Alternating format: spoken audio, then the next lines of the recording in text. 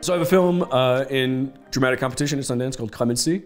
It's a drama set in a prison mainly, and it's about kind of the psychological toll that executions take on a prison warden. And the movie is really about the warden's kind of psyche and life and emotional life leading up to a scheduled execution. This story is really about the people that work in the prison. And for them, it's just their life. It's just it's their workplace, it's their office. A modern for-profit prison is extraordinarily bland and mundane. They're just concrete boxes, and there's very little attention paid to any sort of architecture or even paint. From a lighting perspective, we really, in the prison, we tried to keep all of our lighting either motivated by the overhead fluorescence in that kind of 9-to-5 office world, and also windows. We had a lot of window light. I lit the movie almost entirely from outside. And as the kind of tension ratchets up and the story gets tighter and tighter and the characters feel a little more trapped, we come around. We hardly ever shoot at windows anymore, and things are a little darker and a little more constrained and a little tighter on the faces.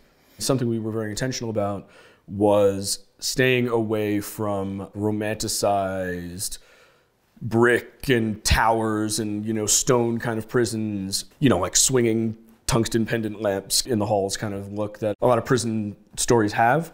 They're very, very hollow, emotionally empty spaces. And we were really trying to be true to that and capture that. My name is Eric Branco. I grew up in the Bronx, New York. I got into cinematography actually through acting, which is probably not a common occurrence. I used to act as a kid, tons of plays and off-Broadway stuff in New York, and then wanted to transition into making movies and started making movies with my buddies. And my intention was to be kind of like a, writer, director, actor, and realized I had no one to hold the camera. And so I had to fall back from acting, and I got behind the camera, and then realized I totally fell in love with cinematography. I was a grip, and then I jumped over to electric side, and I was a best electric for a long time, and then a gaffer for a while, and then was eventually able to make the jump to DP full time. But my education was definitely like indie film in New York with no money, making the best of it. A huge part of my approach for this film was not having stands in the room. Pretty much everything was either rigged overhead or coming in through windows, which was important because we shot in a real prison. So the space was so imbued with that history and emotion kind of trapped in the space already when we showed up. I wanted the actors to feel that when they got there for the first time as well. So it was important to me that they didn't feel like they had to navigate, a C-stand forest to get to their mark. You know what I mean? Like, I wanted them to walk into a room and see a space and know that this was their space to perform.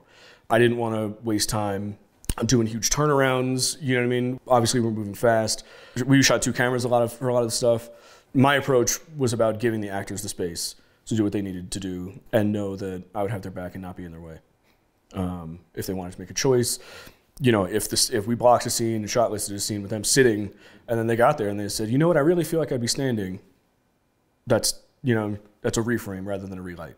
So we start the movie pretty wide and we end it pretty tight, which is a combination of being further back and being on a wider lens. And then by the end of the movie, we're in much closer on a tighter lens. The movie is kind of like a ratcheting of tension.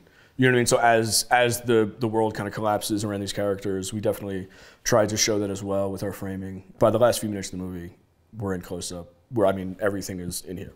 I fought for anamorphic on this one, so we did a mini with Cook anamorphics. The director and I did a ton of tests, looked at a bunch of lenses, and she really responded well to the Cooks. So I let her kind of make that choice on the lensing front. If I'm shooting spherical, I usually go to either super speeds or master primes. Like if I need a cleaner, more precise look, I'll go for the masters. But if it's something that doesn't need to be so precise, I'll usually go with a set of older super speeds or something. This is my first feature that I shot in living in LA. I guess the biggest challenge of shooting in LA was basically building a crew from scratch. In looking for my crew for this movie, I was really looking for people who would not only be excellent technicians, but also be creative collaborators. I feel like film is such a collaborative medium. I want everyone on my crew to have a voice because they're only going to make it better. I feel a lot of times that communication kind of breaks down, especially in like the kind of hustle of a quick indie feature. You don't have much time for kind of like on-site conversation.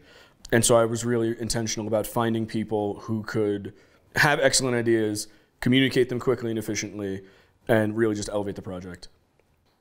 My scouting process, I guess, I like to have more time in the space beforehand.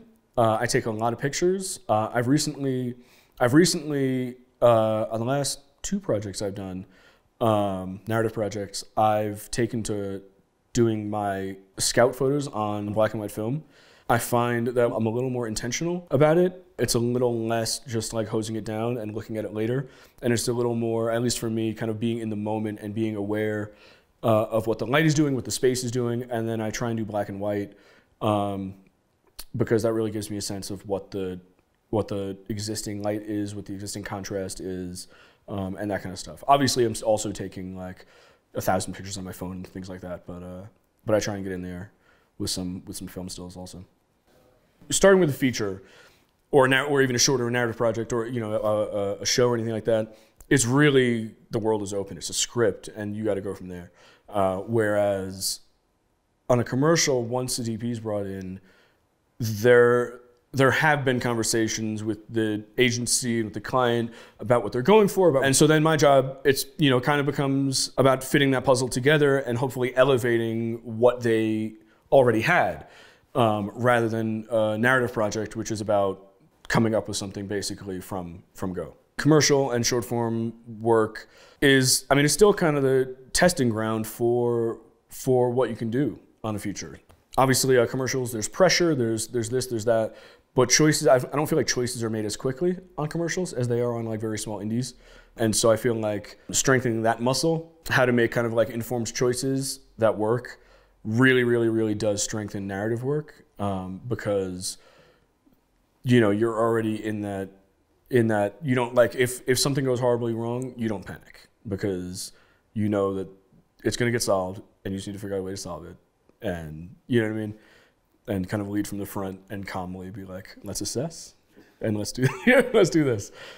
I think my advice is not technical advice or career advice, but my advice, I think one of the most important things you can do working in film is to kind of maintain and recognize like your gratitude and your joy to work in film. I think, it's such a grind. The days are so long and they're so hard, and the pressure is intense. And I think if you can kind of put that aside for a second and pause and just kind of get back to why you're there, and remember how badly you wanted to be there. You know what I mean? I think that's the best thing you can do, because that's going to inform your work. And if you can translate that feeling into your work, you're good.